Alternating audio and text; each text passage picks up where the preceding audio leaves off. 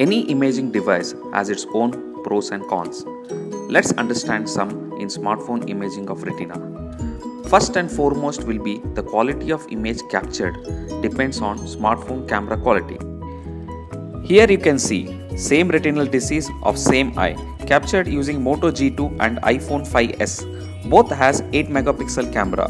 The contrast and clarity is better in image captured using iPhone. But need to understand, in Moto G2 smartphone captured image, most of the disease pathology is visible, and imaging in higher end smartphone is easier due to better autofocusing feature.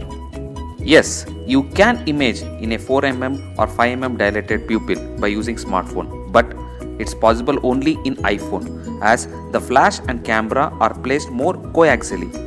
Imaging is easiest in phakic well dilated pupil eyes. Two white dot reflection in the center of image are Purkinje reflection from 20 diopter lens surface, and black semicircular shadow on one side is due to non-coaxial placement of flash and camera will be there in all images.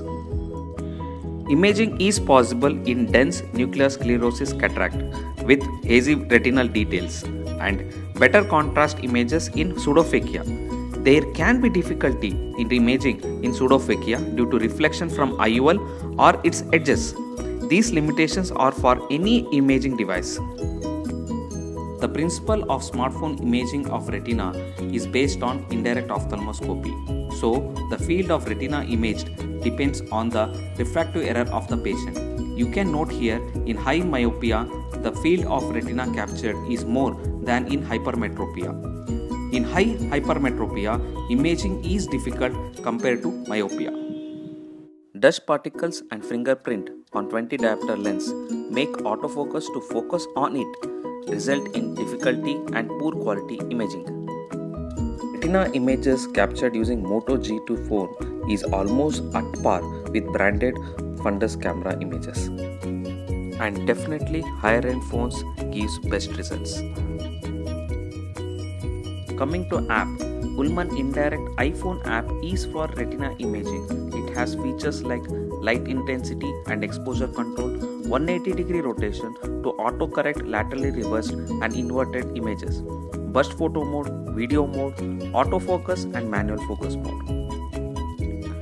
For Android users, Camera FV5 app will be the choice.